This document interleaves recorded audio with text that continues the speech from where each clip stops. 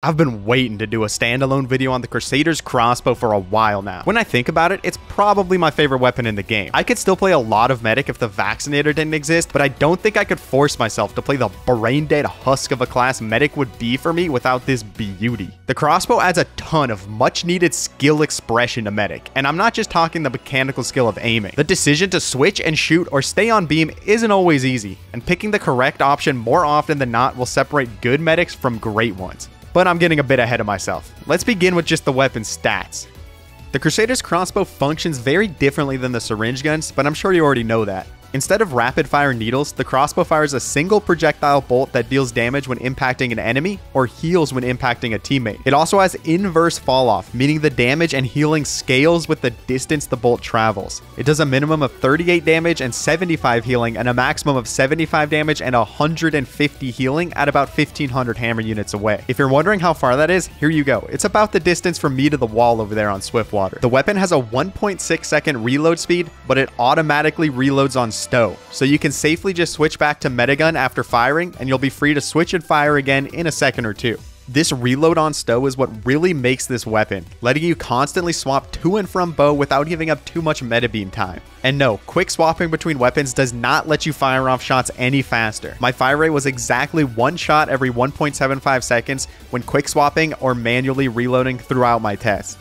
The Crusaders also can't apply overheal and doesn't get any benefit from crit heals. Instead, time out of combat increases the uber charge you gain from healing a player. Back in the Tough Break update, Valve added uber charge gain based on healing done to the crossbow at a rate of 1% per 16 health heal. This was too much. A full 150 health bolt gave about 9% uber, letting you build a full charge with a couple of classes that could do self-damage in around 20 seconds. That obviously couldn't stand, so in the Jungle Inferno update, Valve cut the uber given from crossbow heals by 1/3 and gave it a crit uber mechanic very similar to crit heals. Starting at 10 seconds out of combat, the uber you build from the crossbow increases linearly to the unnerfed values at 15 seconds out of combat. This means nowadays, crossbowing hurt players that have crit heals available to them can actually give you a nice boost to your uber charge. Now that we've gone over the stats of the weapon, let's get into the nitty-gritty. Crossbow is valued so much more than any of the syringe guns because it adds a long-range burst healing option to medic, significantly increasing healing output in certain situations and letting him heal from ranges he otherwise wouldn't be able to at all. Additionally, medic,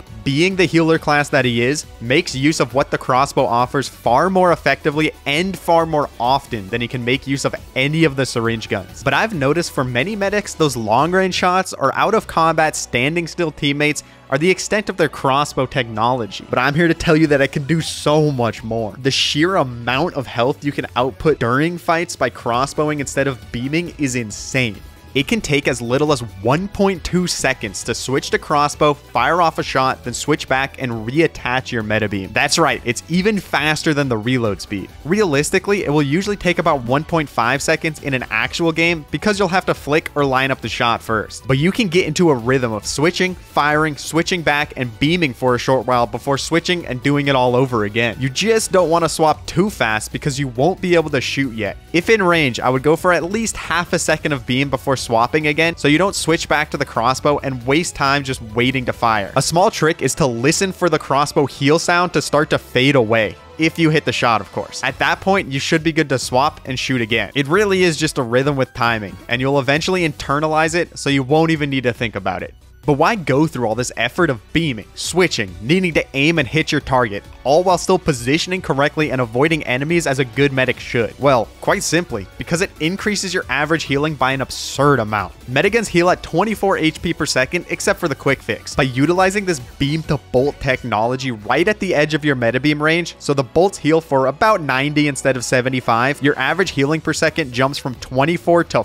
46 if you're leaving beam on for 1 second in between shots. Speed things up to only half a second of beam time and your average healing per second is now 51. You can just straight up double your healing output in fights through generous use of the crossbow. The downside of doing this is the tunnel vision it can cause. It's a lot harder to turn around and check for flankers or spies when your crosshair needs to be on the guy in front of you every second to either shoot another bolt or reattach your beam. Additionally, oftentimes a situation becomes too heated to stay in beam beam range. And this is what most people know the crossbow for. It lets you continue to pump out those heals at range while getting out of a bad situation or simply repositioning. As you get further and further away, your average HP per second continues to rise up to a theoretical maximum of 86 per second if you can keep binking 150s. A couple of small things to note. You can't bow an Uber teammate, but you can use it to heal a cloak spy, which is pretty nice. It can random crit, but crits only affect damage, not healing output, so you won't be hitting a heavy for 300 HP with a Randy. The projectile does spawn a bit in front of you, so it can be tough to heal a player right on top of you. However, you should rarely be this close to another player as a medic anyways, because you never want that splash damage blowback. Lastly, for healing, it's also great for those situations when a ton of players need health and buffs. The burst lets you get them to 100% health much faster, thereby getting them buffed up sooner by extension. So that's why the crossbow is so goated. It directly increases medics' impact and effectiveness as a class in a way any of the syringe guns never could. It's pretty much incomparable in that regard to any other class unlock in the game.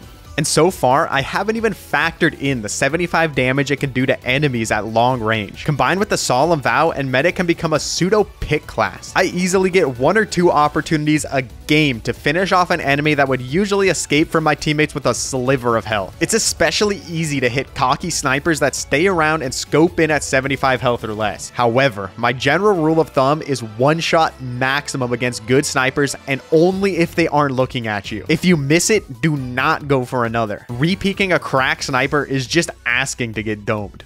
So when should you go for the crossbow shot over just beaming? All that math makes it seem outrageously strong. I mean, why do we even need our metiguns? Well, using the crossbow comes with a couple of downsides. You delay your Uber build by about 1 second even if you hit the shot, and you have to actually hit the shot to do any healing at all, compared to the near guaranteed nature of beam. Crossbow is a higher risk but higher reward option. So when is that extra risk worth the extra reward?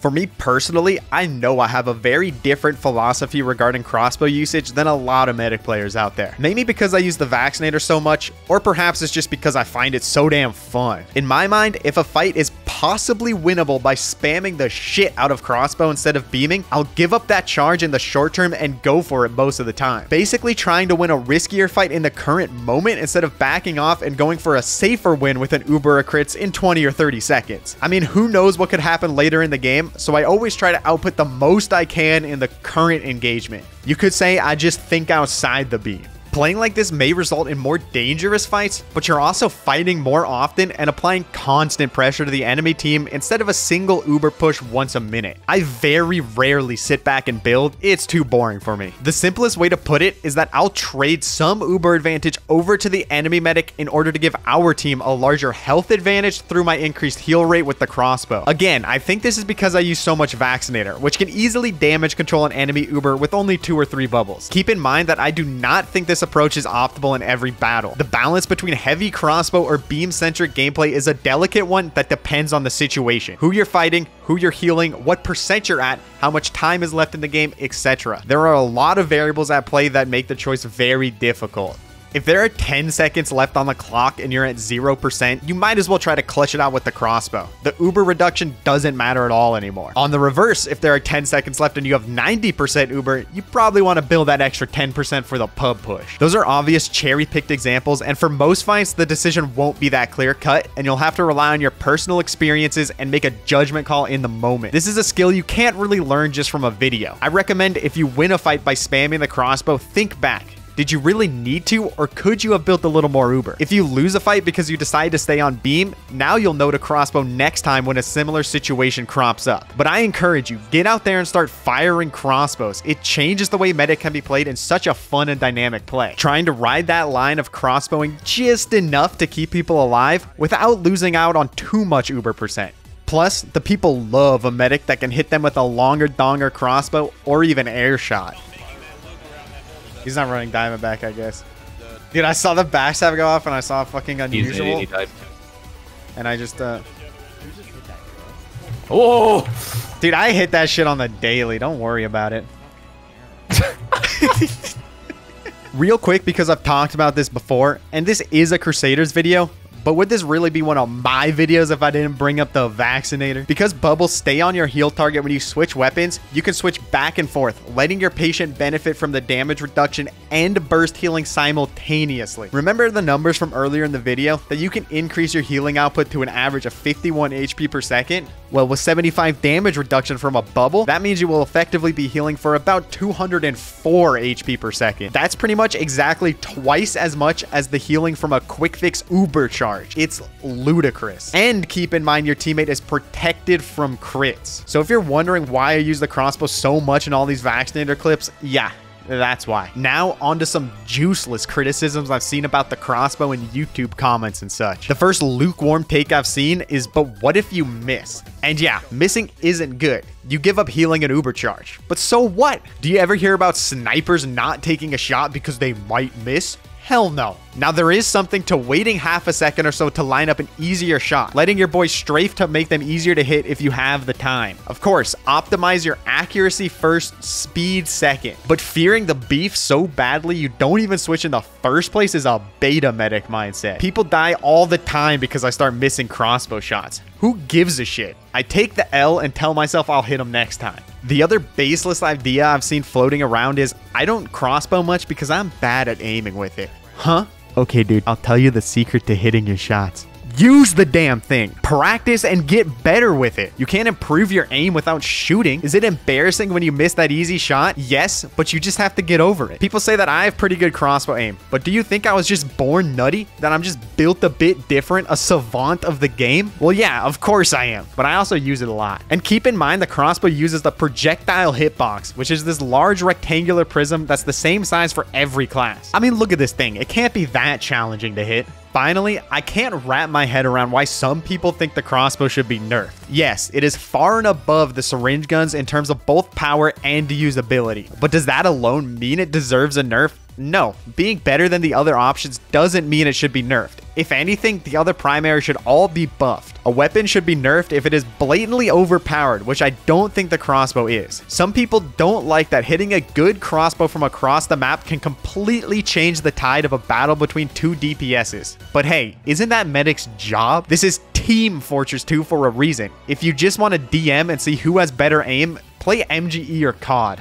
The other valid reason for a weapon nerf is if it is flat out unfun to fight or negatively impacting the game's core design, even if it's not overpowered. The crossbow isn't unfun. If anything, it's the opposite. I've never seen people rage about fighting against a decent crossbow medic like they do a proper sniper or spy player. In the case of a simply unfun weapon, I would rather opt for a rework instead of just nerfing it into unusability. The Crusader's crossbow is just a natural extension to the medic class, giving him a harder to pull off but higher output way to do his main job of keeping teammates kicking. I love that it also increases medic skill ceiling significantly, and players can express that skill to better differentiate themselves from those beam Brandons. So hop into a game and start letting those bolts ride. Make some fat plays and get hyphy with it. And most importantly, try to have fun.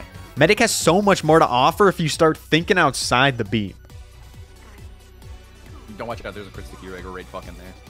Shut up. Oh, he just deaded instantly.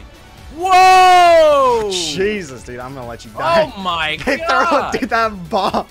Dude, I got plot armor on that one, dude. That didn't even touch me.